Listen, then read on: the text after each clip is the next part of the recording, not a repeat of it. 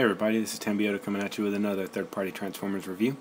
This time I have Fansproject CA-12 Last Chance from the Fansproject Causality Crossfire line. And on the front you can see Last Chance through the window in his robot mode with a picture of him. Alright, and on the side we have a picture of Last Chance in robot mode.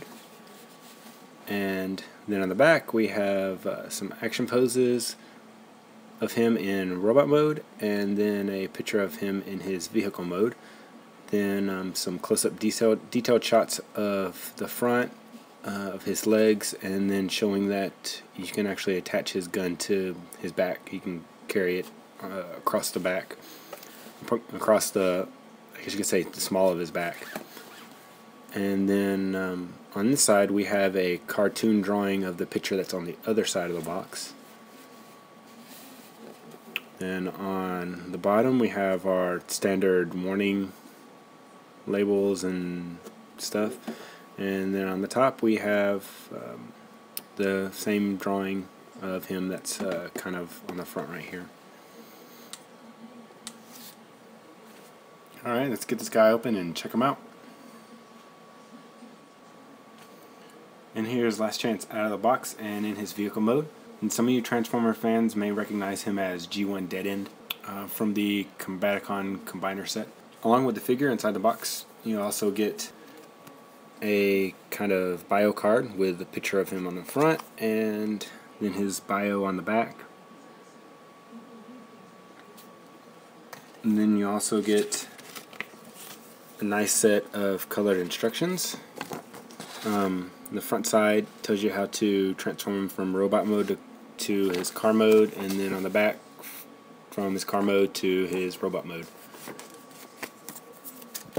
And then also he comes with his gun, and his gun can be stored under his car mode. So to install that,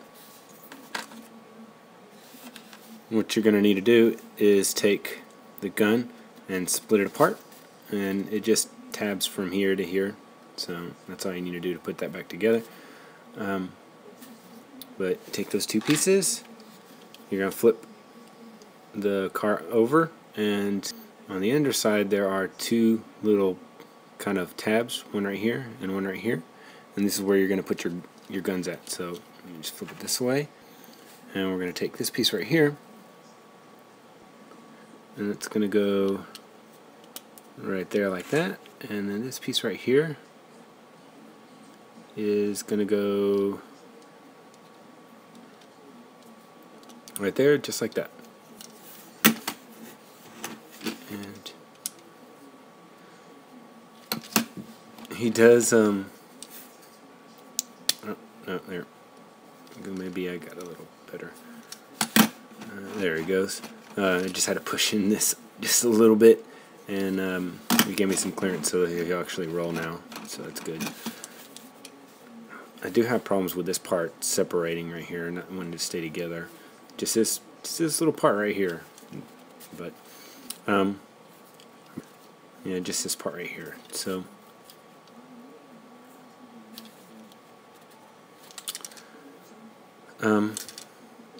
but let's take a look at his car mode and give you a 360-degree view of him. And he does have his distinguishing G1 kind of stripe running down the driver's side of the car, and he has nicely painted taillights. Doesn't have any headlights painted, but that's fine with me. There's not really any spot for that right here, so don't really care. I think he looks nice just the way he is, but wheels turn fairly well. But to go ahead and transform him, what we need to do is take these gun pieces off, and we'll put those off to the side, and then there are two kind of seams on the top. There's this first seam, and then there's the second seam. What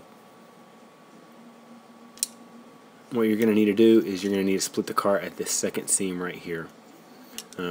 This first seam is going to end up becoming his feet right here. So this piece right here actually becomes his foot. So what you need to do is just kind of give it some pressure, and there's some tabs that you can probably see in here that connect those together. So that's just kind of what you're going to need to do. And then it's going to hinge all right here. So I forgot a step. It's probably why it's giving me a little bit of problems, but what you need to do is take this back bumper section with the spoiler, and you need to kind of pry it back, and it's gonna just kind of take it and it's gonna slide right here. You can kind of see where it's already separating.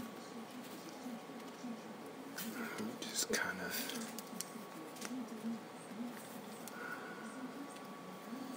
move it up, and alright, so that's the first step. And then come over here and just kind of pry that apart, and it's gonna rotate at the knees right here. So just go ahead and rotate that all the way. And then next, just raise those bumpers up to his knees right there, just to have a place for it. And go ahead and split the legs. And then this part right here, which becomes the foot, and we'll just detach that and detach that, and then take these wheels, and these wheels, they're tabbed in right here, and you'll just fold that down and fold it down on this side. And then for his heels, there's a little notch right there, and you can just put your thumbnail in there and just kind of pull that out, and it becomes a heel support for him. So just flip that out. Okay.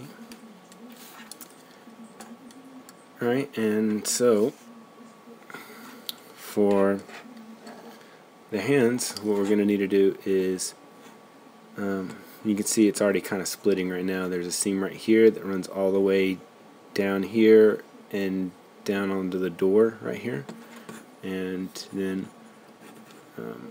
right here and all the way down to here. And what we're going to need to do is just take that seam and just kind of split those pieces apart, and then you can take that and just kind of pry that open a little bit like that.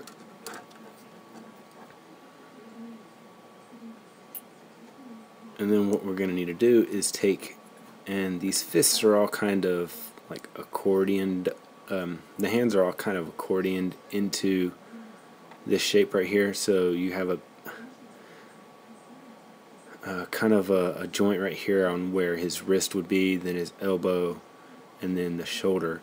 So we're going to need to take that and kind of straighten that out. So we're going to straighten that out right there, and then as we go, as we straighten this out right here, we'll flip this up like that, and then this gets moved down to here.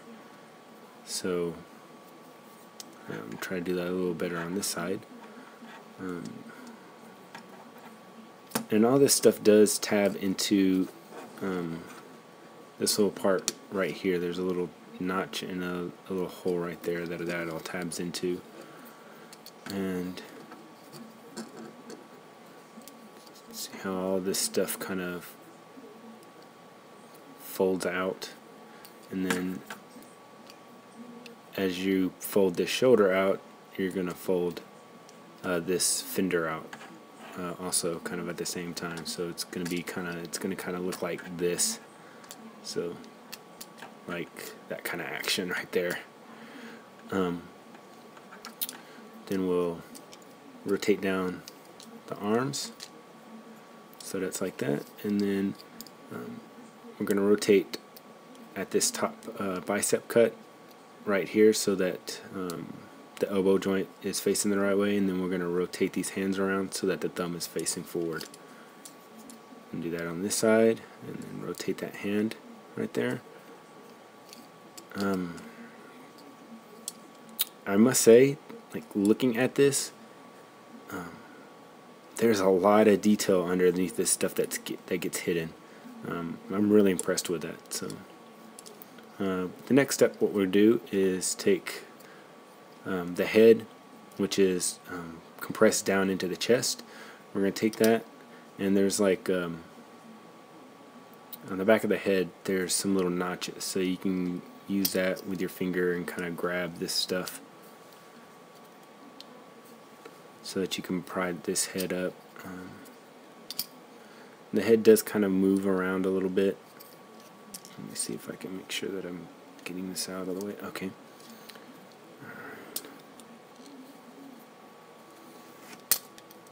And just go like that and kind of flick it. And once you get it up enough, then you can grab it with your fingers. There it goes. And then it pulls all the way up, and then you'll rotate the head around. And once you get it up high enough, then you can take this chest piece right here, this part that's right here, attached to the arms, and it's also attached to this, to the front windshield of the car, and you'll just push that back. All that stuff gets pushed back, and then that, when you push that back, it locks the head up so that the head can't fall down anymore, or the head won't go down anymore. And then now you're going to take this front part of the hood, and there's two joints. There's a joint there and a joint there, and you're just going to fold that over the head, and then there's two little slots here, and there's two little notches here, and just kind of push those together. They don't really lock together, but just a little bit of friction will put that in. So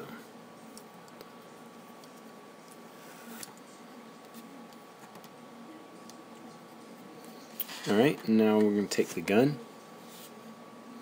and combine that together, and to make sure that it's going the right way, there is a little bevel right here. It goes straight and then it bevels under, and you're going to see that also in the gun right here. I don't know if you can see that very well, but it goes straight and then it bevels out. So that's how you're going to put that together. And there you have his gun, and it just fits right in his hand like that.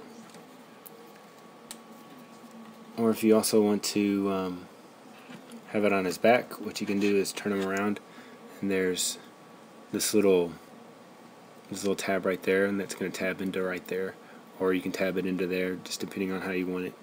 You can have it way out here, or you can have it way back here. So like that.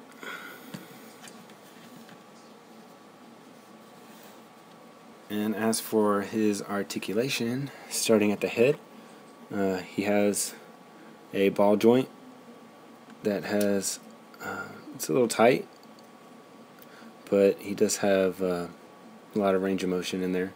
Then he has a ball joint on his shoulder, and then he also has a hinge up here. So the ball joint will go out to about here with that hinge straight, and then he'll go the rest of the way with that hinge.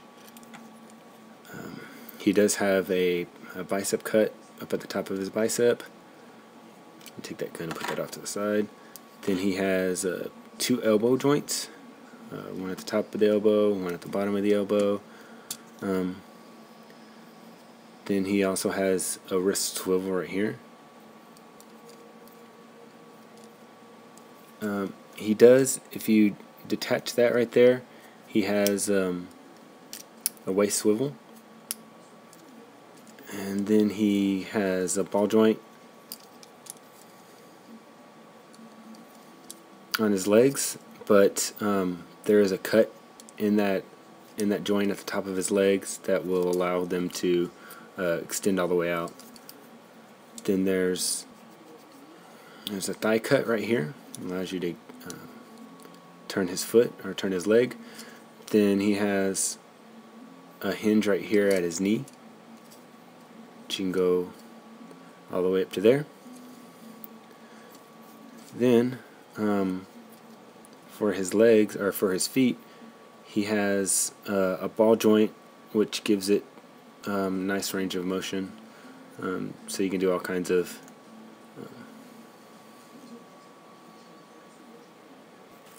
you can give them all kinds of range of motion. Then what you can also do is that ball joint is hinged right here on this part, so if you want to give them more of a pronounced foot, you can bring that out.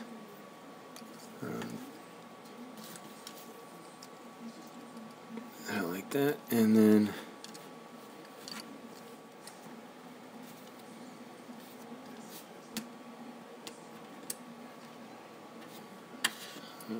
put his gun back in his hand.